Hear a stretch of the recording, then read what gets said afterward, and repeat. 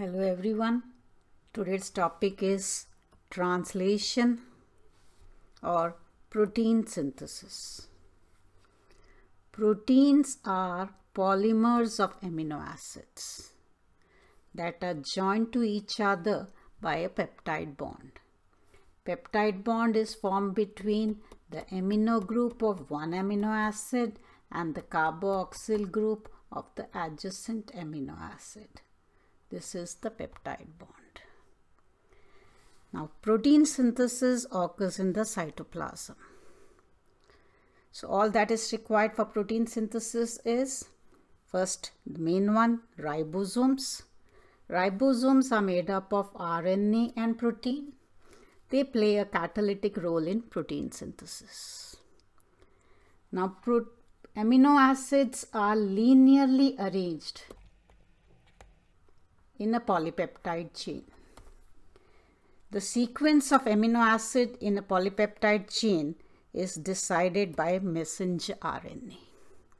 Messenger RNA carries the information for the arrangement of amino acids in the polypeptide chain. This information is present in the form of nitrogenous bases. This information is decoded by the help of transfer RNA. The anticodon present in the transfer RNA recognizes the codon for the specific amino acid on the messenger RNA. It recognizes the codon for the specific amino acid it is carrying on the messenger RNA. And the main raw material are the amino acids, which are the building blocks of protein synthesis. Protein synthesis or translation always occur in 5', 3' direction. The amino acids present in the cytoplasm are in inactive form. So, for translation to start, we require activation of amino acids. Activation of amino acid is done by the help of ATP and amino-acyl tRNA synthetase enzyme. Amino acid reacts with ATP to form amino-acyl adenylate. This amino-acyl adenylate then reacts with its specific tRNA to form amino-acyl tRNA, which takes part in protein synthesis. These two steps are catalyzed by the help of amino-acyl tRNA synthetase enzyme. Amino acid is attached to tRNA by the help of ester bond, which is formed between the hydroxyl group of terminal adenine and the carboxyl group of the amino acid, hence forming amino-acyl tRNA. Messenger RNA carries the information for the arrangement of amino acid. Now, this messenger RNA has UTRs or untranslated regions present before the start and the stop codon that help in efficient translation. One such example is the Shine-Delgado sequence, that is GGA-GG, present in the UTR just before the start codon. This Shine-Delgado sequence binds to the 16S ribosomal RNA present in the 30S subunit so that the initiation codon comes to lie at the correct position, and hence translation can start. The start codon is AUG. The mnemonic for it is inaugurates protein synthesis, while the stop codon UAA, UAG and UGA. UAA can be remembered as you are away, UAG you are gone, and UGA you go away. First step for protein synthesis is initiation. Always the initiating codon is AUG, initiating amino acid is methionine. But this methionine is different from the normal methionine in prokaryotes. It is formilated methionine referred as FMET. This has a separate tRNA molecule which can only recognize it. So in the activated form or the initiating amino acid tRNA will be this. Initiation occurs with the help of 3 protein factors called initiation factors.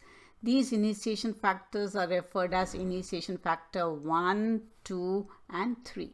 Initiation factor 3 helps in the binding of the messenger RNA to the 30th subunit of the ribosome so that the initiation codon comes to lie in its correct position.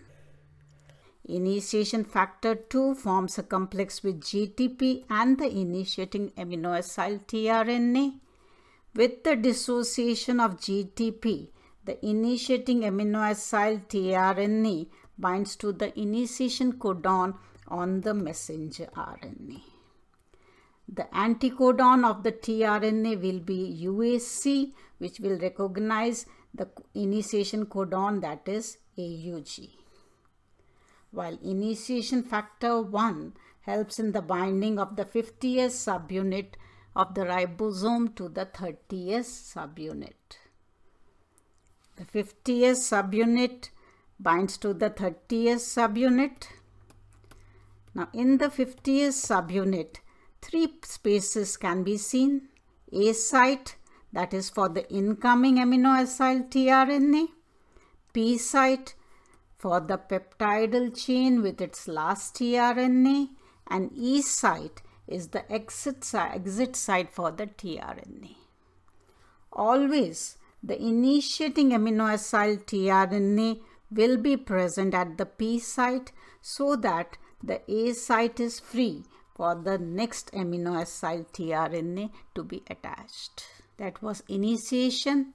Next step is elongation. Elongation occurs in 3 steps and by the help of protein factors called elongation factors. They are of 2 types, elongation factor T and elongation factor G. The first step for elongation is attachment of next amino acid tRNA to the A site. Now when the next amino acid tRNA gets attached to the A site, it first forms a complex with elongation factor T and GTP. And with the dissociation of GTP, the next amino acid tRNA binds to the next codon on the messenger RNA. Second step is peptide bond formation. Peptide bond is formed between the amino group of the amino acid present at the A site and the carboxyl group of the amino acid present at the P site, so that this amino acid gets displaced from its tRNA. 2 amino acids joined to each other by peptide bond are now attached to the tRNA molecule present on the A site. So this is how it can be seen. This tRNA becomes free while 2 amino acids are now attached to the tRNA molecule present at the A site. Peptide bond is formed by the help of peptidyl transferase enzyme, which is a ribozyme, means an RNA molecule showing catalytic activity. This ribozyme is present in the 23S ribosomal RNA present in the 50th subunit of ribosome. The third step of elongation is translocation, that is shifting of ribosome to the next codon on the messenger RNA. Shifting of ribosome takes place with the help of elongation factor G and GTP. They form a complex. and with the dissociation of GTP, the ribosome shifts to the next codon on the messenger RNA. As a result, the A site now becomes the P site, and the new A site that is formed is free for the next amino acid tRNA. While the tRNA without the amino acid is now present at the E site, that is the exit site.